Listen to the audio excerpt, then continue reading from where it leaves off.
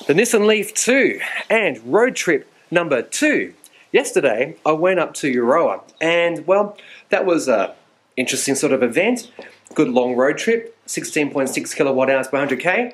So today I'm going to do a trip in a bit of a Hobbit fashion, there and back again.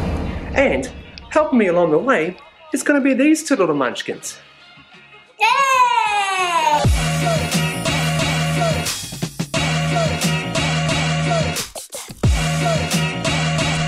Okay, so I'm going to explain today's trip.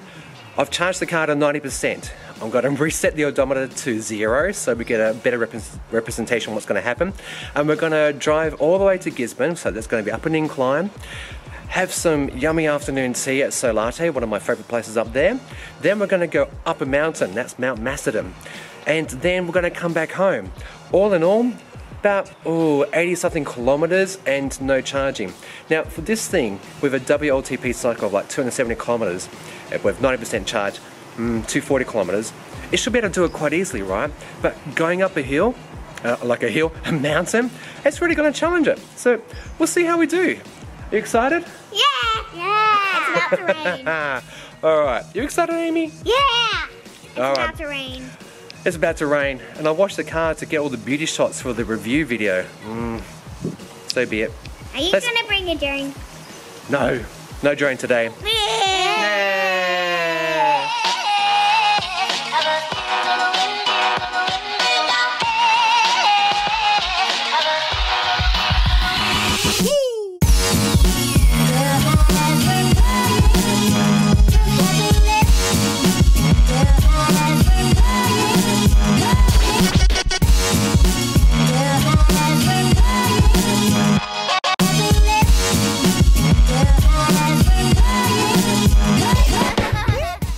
Oh, sadness. We've just come to Solate and it's closed. No! Yeah, no. No! Where to find somewhere different? Suggestions? Comments down below. Few moments later. Okay, first stop is in Gisborne, and instead of Solate we've had to come to Three Little Pigs, and so far the car has gone from like 92% battery to about 72%. Half an hour driving, only 32 kilometres, and averaging 64 kilometres per hour, so that's 22.7 kilowatt hours per 100k. Seems like a lot, but we have gone up a hill, and it's going to get even worse, a lot worse, going up Mount Macedon. So I'll be curious to see when we do our second stop how the battery's going then, but in the meantime, our food's come, so let's enjoy that.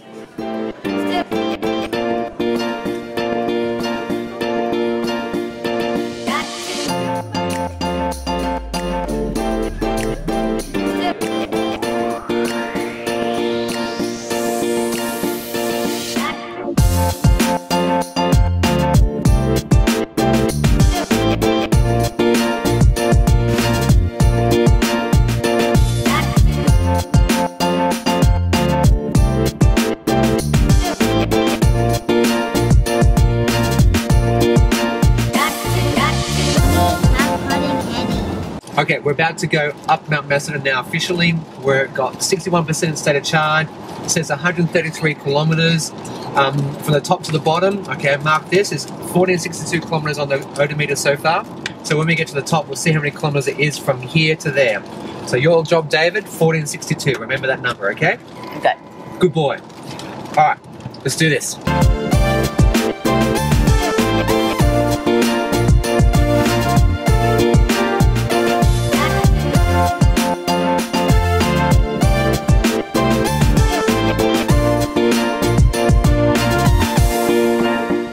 Okay, so we've got to the top of Mount Macedon. It was only a 10-kilometre journey, but we zapped off 30 kilometres of range and about 13% of the battery. So we've now only got 100 kilometres left and 48%. But remember, we all went uphill there, and it's like a 12% gradient at least. So now when we go down, be curious to see when we get to the bottom how much range we actually have left.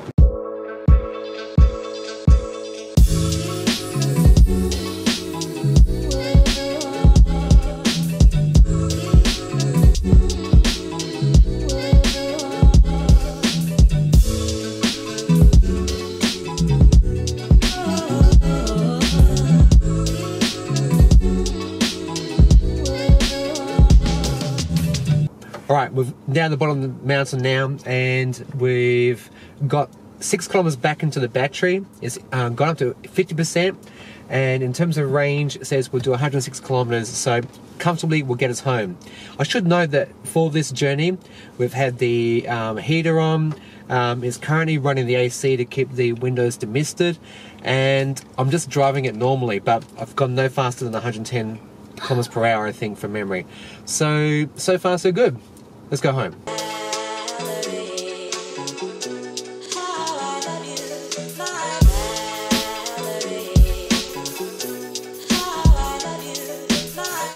Alright, we're back, and we arrived with about 12% battery remaining, or 36 kilometers as per the suggested range by the car.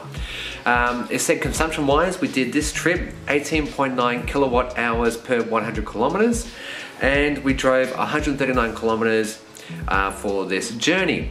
So, doing a bit of number crunching, I think it's about 25% above what the suggested kilowatt hours per 100 Ks should be, and with all that in mind, I think it was a bit of calculation.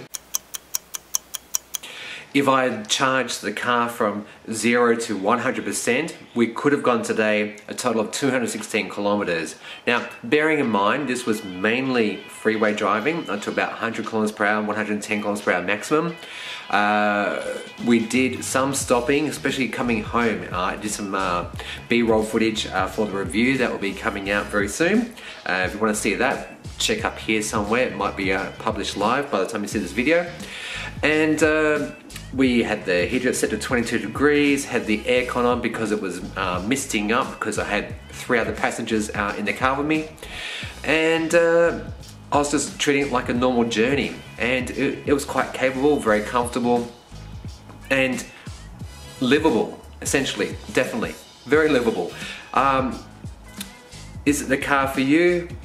It depends. I'm still firmly, I think, in the opinion that if you live in an urban setting, suburbia, in the city, this car is definitely for you. You're going to save yourself a lot of money compared to going up to the Kona EV or the Tesla Model 3, which start at $70,000, whereas this is $54,000. You know, if you do like 40 Ks per day or even less, you could go a whole 5 days or so without needing to charge it. And then you can charge up on the weekend when maybe if you have solar PV, you can recharge with the sun. But I'm getting ahead of myself. I'll put all my thoughts together in a big review, and watch out for that very soon. If you've enjoyed the video, give it a thumbs up. If you want to see more content like this, consider subscribing. It supports the channel and I really do appreciate it. And heck, if you really want to do something really awesome, go over to Patreon. I've got a Patreon channel, and but there you get behind the scenes stuff, perks, polls and more. And if you do nothing, be good, be green.